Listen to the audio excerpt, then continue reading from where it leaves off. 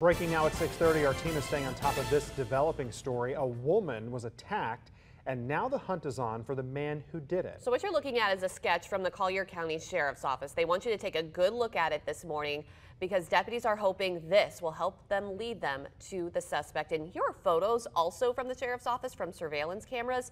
The attack happened early Wednesday morning in Immokalee on Boston Avenue at South 4th Street. That's where we find Wink News reporter Asha Patel live there now. And Asha, deputies really want people to be on the lookout for this guy. That's right, Taylor. Collier County Sheriff's Office hopes those photos that you guys just saw on your screen can help find out who the suspect is. Now, this happened in this area while a woman was walking and a man approached her and physically attacked her. Now, I want to show you how this area looks right now. We've been here since 5 in the morning and it has been busy. We're seeing a lot of people holding backpacks and lunch boxes. It seems like they are on their way to work. And again, this is Boston Avenue at South 4th Street. So it just shows you that this area is busy in the early morning hours. Now, let's pull up that sketch detectives with the Collier County Sheriff's Office released.